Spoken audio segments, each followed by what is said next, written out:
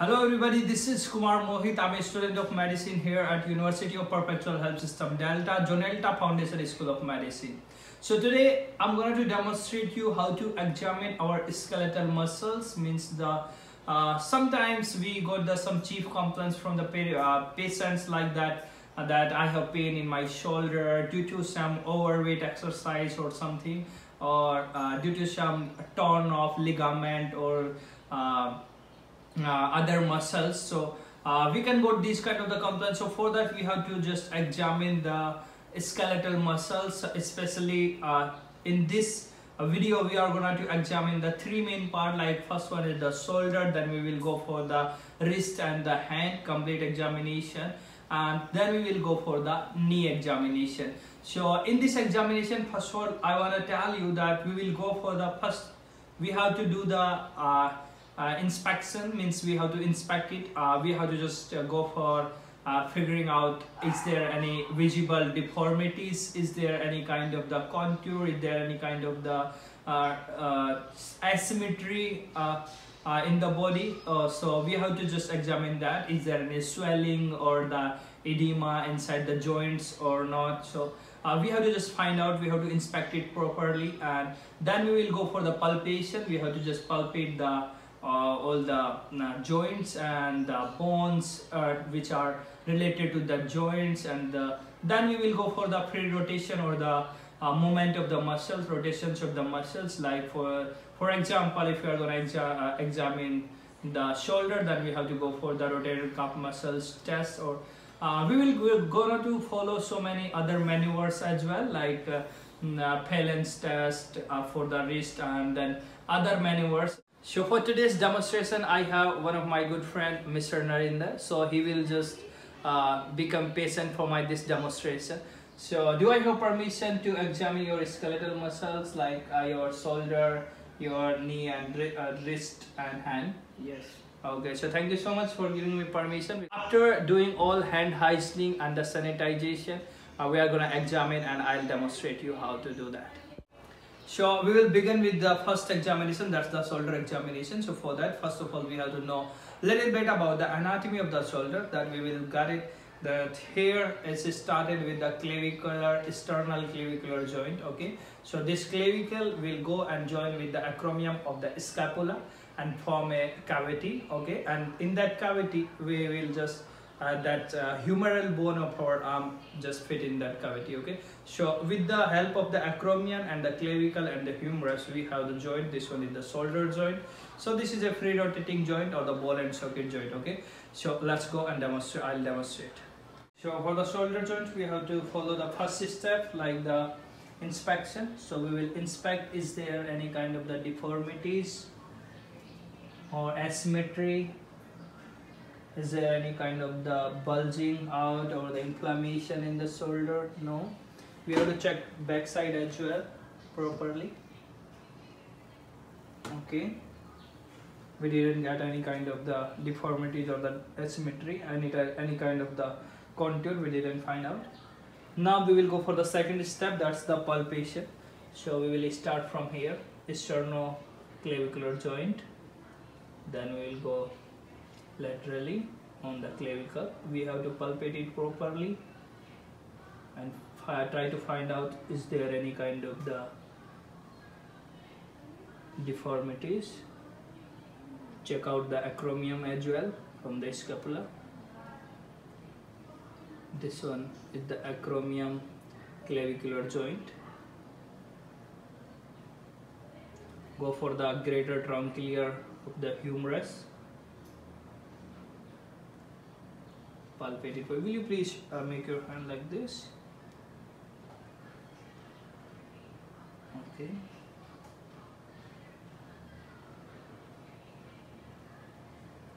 So we have to examine it, or we have to palpate it properly. Now for the starting, for the evaluation of the range of motion of the shoulder, we have to just follow the 6 steps.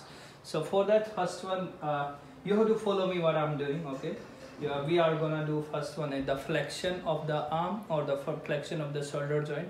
So for that you have to just raise your hand like this and then overhead. You have to tell me if you are feeling any pain. Okay, then come down. Okay, down. Okay, now we are gonna for the extension. So for that, what you have to do, you have to go, just put your arm like at the back, try to push it at the back. Okay, do you feel any pain while doing this? No. Okay, now for the third one is the abduction. So for the abduction, you have to do this and then go for the overhead. Down. Do you feel any pain? No. Down. Okay, now for the adduction. For the adduction, you have to cross arm over the chest. Okay. Okay. Do you feel any pain? No. If you feel any pain while doing this, please stop me. Okay. So now for the internal rotation, you have to just touch your scapulae, opposite scapulae with your hand. So opposite one. Okay. You can touch it. Did you feel any pain? No. No. Okay. Now for the external rotation, you have to fold or flex your arm and then open it and then go up. Do you feel any pain while doing this? No. No. Okay. So these were the 6 steps. We have to just check for the range of motion of the shoulder. So further, for the more or the best examination of the shoulder joint, we are going to follow some special maneuvers. In the series of that, first we are going to do the crossover test. So in this crossover test, what we have to do, we're going to examine or assess the acromion and the clavicular joint. So in the acromion clavicular joint. Okay, here is the acromion clavicular joint. So what you have to do, you have to flex your hand and go for the cross arm like this. Okay, so this one, do you feel any pain while doing this? No. So a little back. No pain? No pain. Okay, so if our patient is feeling pain while doing this crossover, so that's positive test. For the second one in the series, that's the APLEY scratch test. So for that, we have to instruct our patient. Actually, this one is for the proper and the complete shoulder joint. So what you have to do, you have to just touch your opposite scapulae like we have done previously, like this. Okay, and for the upside as well. Do you feel any pain while doing this? No. No pain? No. Okay, just come down. So this one we have done with the APLEY scratch test, and my patient is negative for this test. If the patient is feeling pain while doing this, so that's the positive test for that. So now we are gonna do one more test. That's the NEER's impingement sign. So for that, we have to put one of our hand here at the scapula so that we can restrict the movement of the scapula. And this test is basically for the rotator cuff and the acromion joint. Okay, so what we have to do, we have to just take our patient's hand and then we have to go for the overhead. Do you feel any pain? No. No. So sometimes for the we can go for the medial rotation and then we will go for the overhead. Do you feel any pain? No. No. So my patient is negative for this test. So if the patient is feeling the pain while doing this test, so this is the positive test for them. So now we are going for the next test. This is the HAWKINS impingement test or HAWKINS impingement sign. So for that, what we have to do, actually this one is for the acromion or the subacromion pain, if that is positive for the patient, or the rotator cuff as well.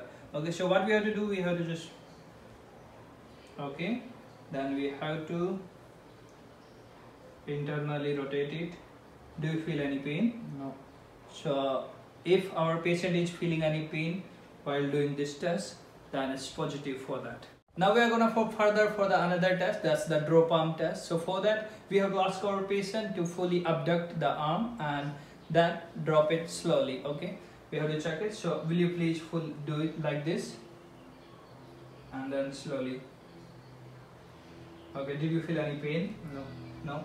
So this one is the drop arm test. If the patient is feeling any pain while doing this, then it's the signs of somewhere related to the deltoid muscles and related to the rotator cuff as well. Okay, so now for the next test, that's the empty can test. So for that, we have to know that this test is for the supraspinatus or the infraspinatus muscles. That's the part of the rotator cuff. So what you have to do, you have to just put the forward your hand, please, and then thumbs down,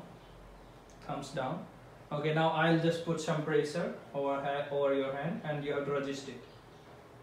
Okay, do you feel any pain while doing this? No. So just we have finished with the shoulder examination. Now we're gonna for the next examination, that's for the wrist and the complete hand examination. So for that we will also follow the same step like for the inspection. So first of all, will you please move your hand? We have to inspect the hand properly. Is there any visible deformities? Is there any nodules in the hand? Okay, we didn't find out any kind of we have one scar here. I have been already discussed with the patient about it, so that was a minor surgery. Okay, so we didn't get any kind of the other deformities in the hand. So after this we have to palpate. So what we have to palpate? We have to palpate the joints like the radial, ulnar radial and the carpal joint. So here we have to palpate this side is the radial for the different condyles of the radial, carpal and radial joint. We have to find out is there any kind of the nodules or the other inflammation or something. Now for the metacarpals, just palpate the proper. Okay, now for the after the metacarpal we will go for the metacarpal and the phalangeal joint here. Okay, then these are the proximal interphalangeal joints. Check it out properly. Then the distal interphalangeal joints as well. Okay, and do you have any pain in this area? No. No? Okay, so that was the part of the palpation. Now we are going for the different kind of the motion which are related to the radial and the ulnar bone, or the ulnar, radial, ulnar and the carpal joint. And for the wrist joint as well we will do the flexion and the extension, and then for the phalanges as well. Okay, so let's go for that. So will you please do your wrist down like this. Okay, flexion of the wrist, then up. Okay, did you feel any pain while doing this? No. No? Okay, relax. Now after extension and the flexion of the wrist, now we are gonna for the abduction and adduction. So first of all, make a fist. Okay, now just try to make it inward. Okay, then extra outward. Okay, did you feel any pain while doing this? No. Once we will do flexion and extension once again. Did you feel any pain? No. No?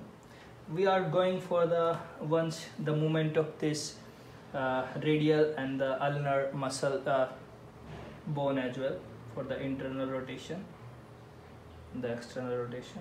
Okay, did you feel pain? No. No? Okay, now with this we have to go for the sensation test. So for that, open your hand. So for this one, did you feel any sensations or the pain? I feel sensations. Okay, you're feeling the touch. Okay, now between the thumb and the index finger we have the radial nerve sensations here. Did you feel pain sensations? Yes, sensations. Okay, so means your sensory part is also fine. And this one was for the ulnar and this one was for the radial. So now we are going to follow some special maneuvers for the testing of the hand and the wrist examination. So first one is the hand grip strength. So I'm gonna give my fingers to the patient and I'll just instruct him to just squeeze him as much as you can. Okay, so I'm gonna test your fingers strength. So you have to just squeeze it, pressurize it how much you can, as much as you can. Okay. Okay, very good. So that was for the hand grip strength test. So there is no problem. Did you feel any pain or anything while doing this? No. Okay. Now for the next test, that's the Finkelstein test. This test is basically for the wrist pain. So what you have to do, you have to just put your thumb inside the palm and you have to close, make the proper fist. Okay, and you have to, we're gonna rotate it for the ulnar deviation. Okay, and you have to adjust it a little bit. Do you feel any pain? No. No? So that was for the wrist pain test, okay? So now for the next test, that's the thumb abduction test. Actually, we know that the thumb is at the radial side, so the radial nerve. So actually this test is basically for the carpal tunnel test. So what you have to do, you have to abduct your thumb like this, okay? Just look at this. And then I'll just put some resistance over here and you have to resist it, okay? Oppose my pressure. So what you have to do, okay? Do you feel any pain while doing this? No. No pain? No pain. Okay, so my patient is negative for this test. Now we are going to do the next step. This is the TINEL test. So actually this test is basically for the medial nerve compression. As we know that the medial nerve, we have here medial nerve. We have to tap over the medial nerve and we have to ask our patient that is he or she is feeling any pain or the any tickling or something while tapping, okay? You have to tell me if you are feeling. Did you feel any pain or any sensation or any tickles while just in the second, third finger? No. No? Okay. So my patient is negative for this TINEL test. So next test is again for the medial nerve compression. Actually this is the PHALEN test. So what you have to do, you have to do it your opposite hand, opposite surface of your hand like this, okay? You have to put it like this and you have to tell me that do you feel any pain or not, okay? So just do it. Put the opposite surface of your hand like this, a little outward, it downward. Do you feel any pain while doing this? No. No? Comfortable? Yes. Okay, so that was the PHALEN test. So my patient is not feeling any pain for the medial nerve. So I think this one is negative. Okay. So with that we can also do the another test. That's the reverse PHALEN test. The opposite of the PHALEN test. We have done in PHALEN test like this, opposite surface. But for the reverse PHALEN test we have to just do it like this. Okay. So just do it. Proper. Okay. Did you feel any pain? No. No? Okay, put it down. So my patient is negative for the reverse PHALEN test as well. With that all tests I have done with the wrist and the hand examination. So now we will proceed for the another examination for the knee. So now we will go for the knee examination. So now we are going to examine for the knee. So we have to make sure that our patient should be lie down in the supine position. Okay. We are going to follow the same procedure. Like first of all we are going to inspect it. We have to inspect it properly. Is there any kind of the deformity or the asymmetry on the knee or any kind of the bulging or the inflammation over the knee? We didn't get any kind of the things. Okay, now we are gonna for the palpation. So we have to palpate the knee joint. As we know, this one is the synovial joint. So might be we will get the more fluid or the excess of the fluid over here below the patella or beside the patella. We have to check out the medial condyle and the lateral condyle as well. Is there any kind of the gap between that? As we know, this one is the joint between the tibia and the femur, and tibia, fibula and the femur. Okay, so we have to palpate it properly.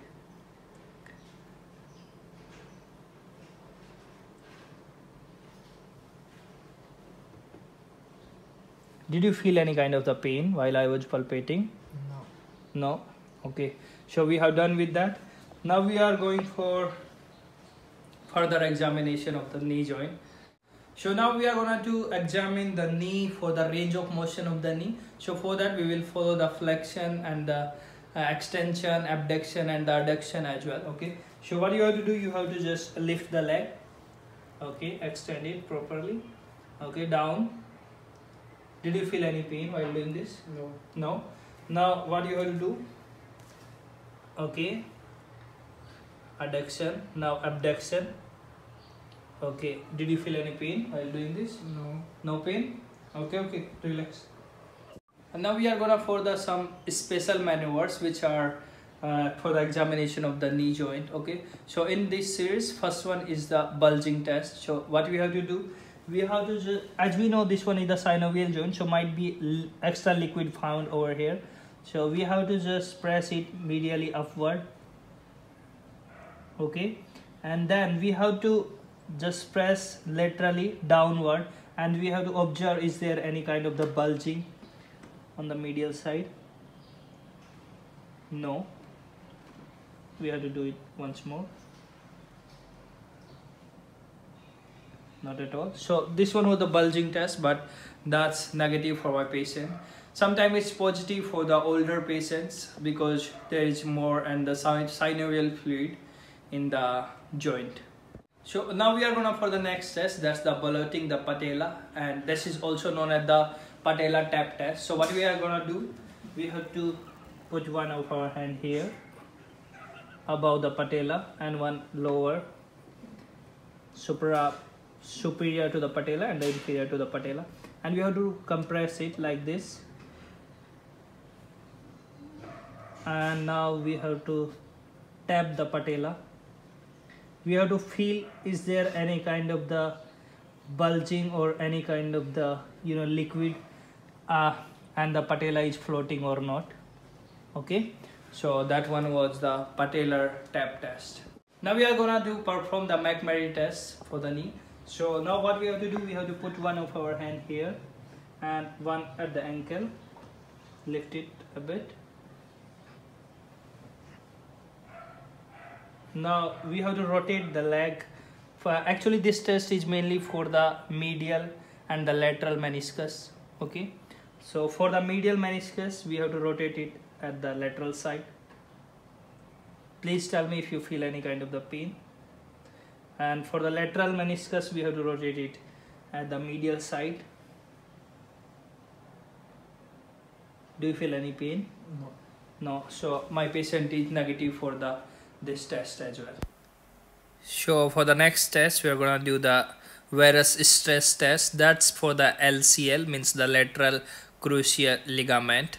So now what we have to do, we have to put our one hand here near our knee joint and one hand at the ankle, and we have to push the knee towards the medial side. Now we are going to do the next test. That's the opposite of the previous test. This one for the medial cruciate ligament, and this is known as the VALGUS test. Okay, so what we are going to do, we have to put it like this, see, and now this time because this is for the lateral LCL, so we have to just take it laterally. Do you feel any pain? No. No? Again, do you feel any pain? No. No. Okay, so that one my patient is negative for this test as well. Now we are going to do the another test, that's the LACHMAN test for the knee. So what we are going to do, we have to just put one of our hand to fix the femur, and for the another hand we have to put it here and we have to rotate it laterally little bit. Okay, hold it here, and then we have to just hold the tibia and we have to just see is there any tibial transmission while we are pulling it. Okay, so we didn't get any kind of the deformity, so my patient is negative for this LACHMAN test as well. Now the next test for the knee is the anterior drawer test. So what we have to do, we have to just put our patient's leg like this. Actually this test is basically for the ligaments and the is there any transmission between the femur and the tibia. Okay, so for the more pressure we have to sit on the foot of the patient, and then we have to hold it from here, and now we have to pull it towards us, means this side. So this is the anterior drawer test. So what we have to do, we have to check out that the movement or the transmission of the tibia and the femur should not be more than 6 mm, and if it's more than 6 mm then for sure we have some deformity inside this joint. So this one was for the anterior drawer test. So my patient is negative for this anterior drawer test. We have to also find out that is there any kind of the soft end sound or soft sound inside the joint. Okay, now we are going to do the last maneuver for the knee examination, that's the posterior. So for that we have to put our patient's leg like this only, and then we have to again sit on the foot, and then this time we have to just press it or push it in the posterior side. Okay, so this one is the posterior drawer test, and we have to notice the transmission of the femur and the transmission of the tibia. That should not be more than 3 mm, and we have to just look out that is there any kind of the soft end sound or the soft end. Okay, so we have to do it.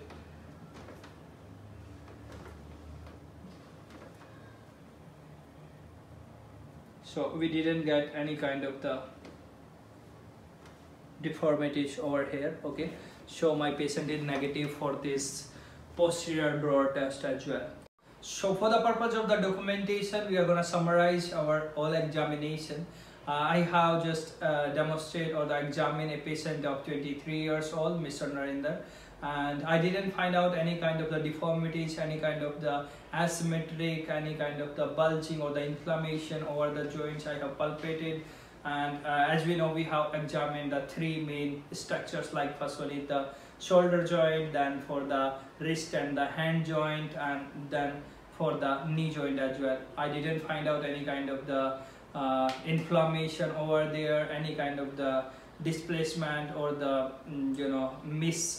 joint of femur or tibia or anything. So my patient is fit and fine. So thank you so much for watching this video. Bye bye.